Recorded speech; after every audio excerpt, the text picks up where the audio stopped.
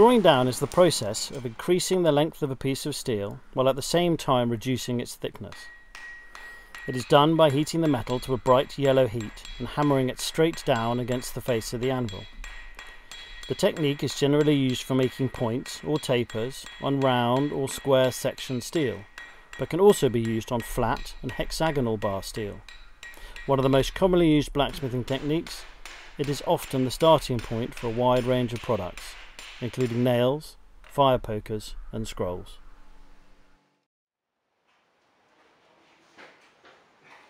Upsetting. This technique is carried out at a white heat and is for increasing or swelling the material in a particular section of steel to create more mass. The overall length will be reduced at the same time. Much practice is needed to upset the material in exactly the right place, because it takes a precise knowledge of both the heat of the forge and how to place that heat. The job may be made easier by heating a larger area, then cooling it by pouring water onto the bar, using a can or cup, leaving just the right amount of heat in the right place for the first upset.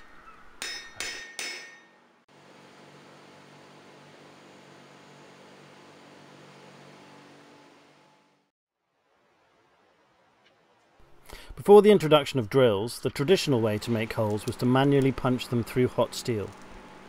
Hole punching is ideally done at a bright yellow heat and requires a hardened steel punch to create the correct size hole.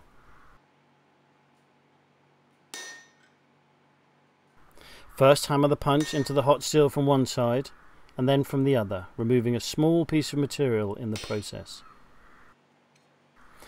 Holes created this way can become decorative features as the metal swells around the punched area. Drifts, tapered steel pieces driven all the way through a hole and commonly used in hammer and axe making, can also be used to enlarge the hole and smooth the inside edges.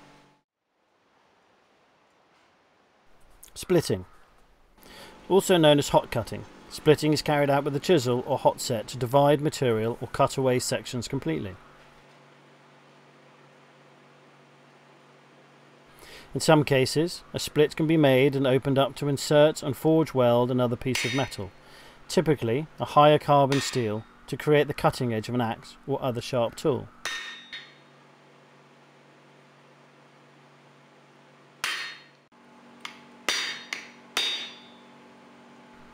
Splits are also used to form scrolls and make twisted decorative cages. A bright red heat is best for hot cutting, but steel can also be cut cold.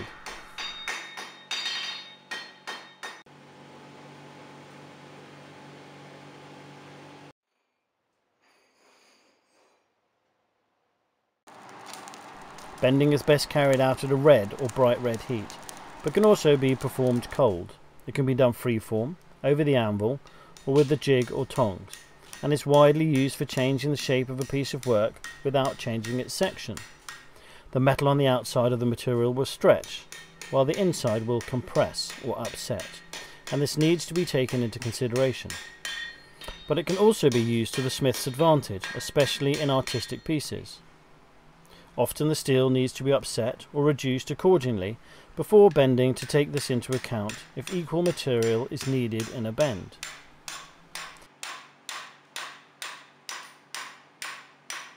Bending is often overlooked as a traditional technique, but learning how to do it properly cannot be underrated, and it is vital to the smith's armoury of skills.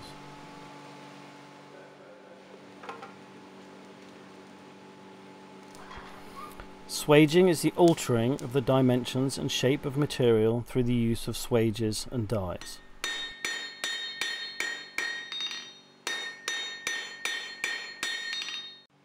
Swages come in pairs, top and bottom tools between which the hot steel is worked.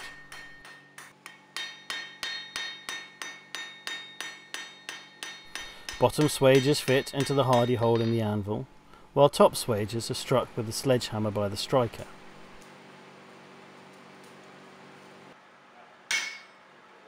Alternatively, a smith can use a spring swage if they work alone. A swage set allows a smith to make an infinite number of shapes, the most common being tenons, which are formed at the end of bars for riveting sections together.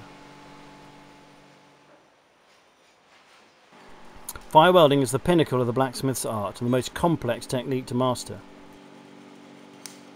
It involves joining two pieces of metal using the extreme heat of the forge and, while still in a plastic state, around 1200 degrees C, hammering them together. There are many different types of join and different steels weld at different temperatures, which presents complexities for the smith when it comes to fusing high carbon and low carbon steels.